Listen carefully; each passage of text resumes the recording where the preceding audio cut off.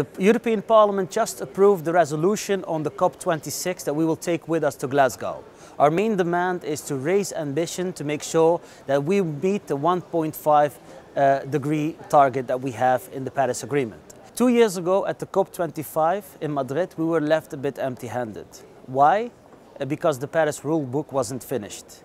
But many things have changed in the last 2 years. We have the European Green Deal, we have the climate law, and of course now we have the Fit for 55 package. So the EU has translated all the ambition into legislation to make sure that we meet our ambitions when it comes to climate change. We need to make sure we are global net zero somewhere in the mid-century and be in reach of the 1.5 target. Second, we need to protect communities and natural habitat. 3, we need to mobilize enough financial resources internationally to make sure that our plans are feasible. And 4, we need to work together to make sure we get the right results, working together between governments, industry and civil society. And don't forget, the clock is ticking.